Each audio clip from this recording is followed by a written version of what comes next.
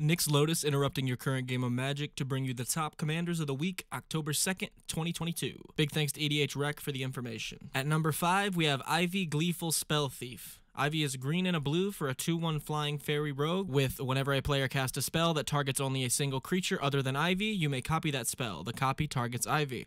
Very cool. Here are the top cards ran. And here's some of the choices you have with the deck.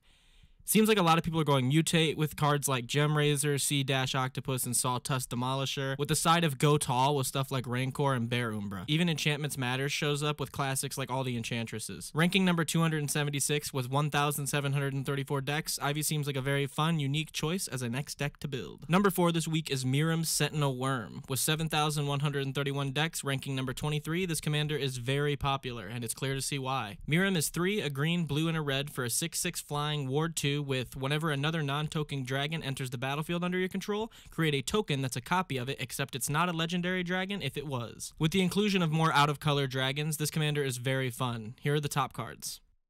The dragon theme is very clear with stuff like Scourge of Valkus and Dragon Tempest being super good in the list. Clone effects also have a weird theme in here. Getting extra dragon tokens and extra copies of dragons seems very good.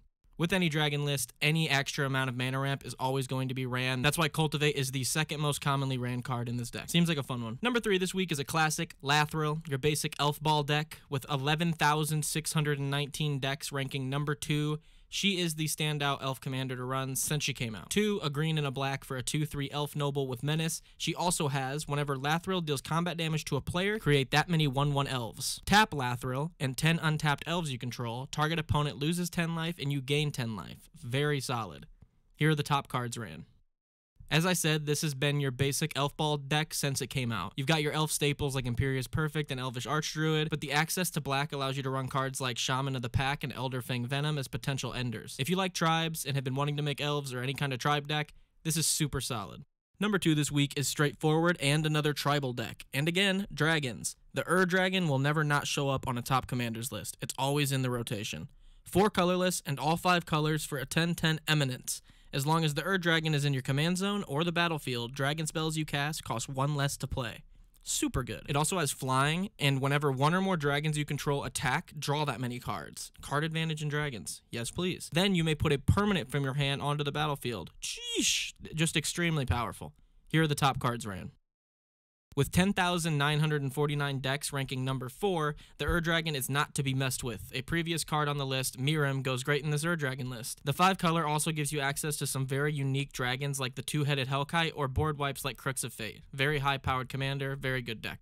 And finally, number 1 this week, comment your guesses down below. The most popular commander with 2,806 decks at number 159 is Jodah the Unifier. Jodah is all 5 colors for a 5/5 legendary creature. Legendary creatures you control get +X/+X, where X is the number of legendary creatures you control. He's also got Cascade for legendary spells you cast. Here are the top cards ran.